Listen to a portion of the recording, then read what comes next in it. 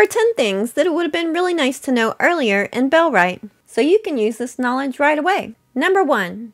The game is not designed for you to go off fighting by yourself. The number 1 tip, according to one of the devs, is to use your villagers, not just for harvesting and crafting, but also for fighting and combat. They've taken some steps since the EA launch to try and help with that since the playtest, but they saw way too many people trying to fight in a 1v2 and dying when all they needed to do was to get one of their villagers to go with them and help them fight. I've tried it alone and with a buddy, and it is way easier with a buddy. It's really hard to split the bandits in such a part when there's only one of you. But if you can divide them, it's a lot easier to take them down one by one. And later on, you're going to have to rely on using your villagers in combat, particularly out in front of you. So if you try to outnumber your opponent, you'll find yourself far more successful when it comes to combat, especially if you're not confident in the directional system. Number 2.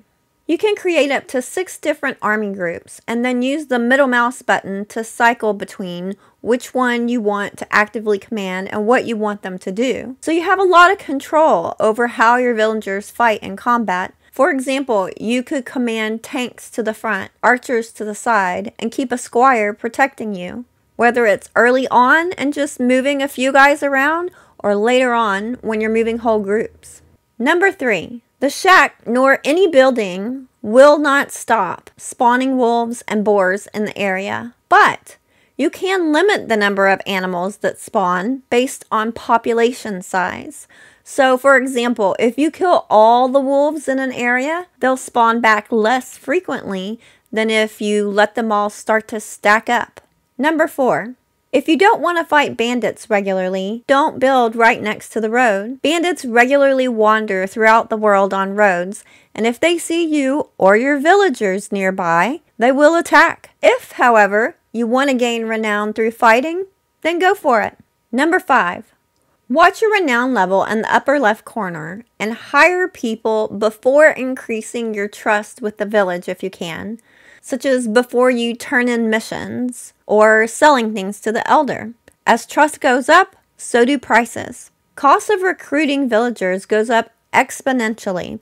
So villager 1 takes 65 renown, villager 2 takes 135 renown, villager 3 takes 185 renown, and then there are a bunch more modifiers on top of that for many different things, such as the morale, recent events, and then the quality of the NPC is also a factor in their hiring cost, of course. Also, if you recruit all of your villagers from Herndeen, then the cost goes up at a greater rate than if you recruit one from Herndeen, one from Padstow, one from Krasmere, etc. You'll even notice your villagers complaining about it if everyone is from the same place, and end up getting a debuff. Number 6.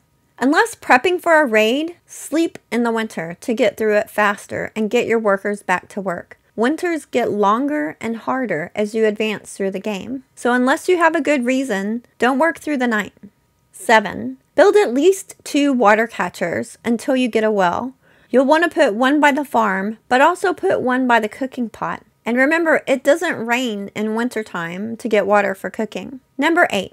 If you see villagers walking around with a ... over their head, that means that they are idle. You need to give them something to do, either at a workstation, or put out something for them to build, or take them with you and give them assignments along the way, even if it's just fighting at your side.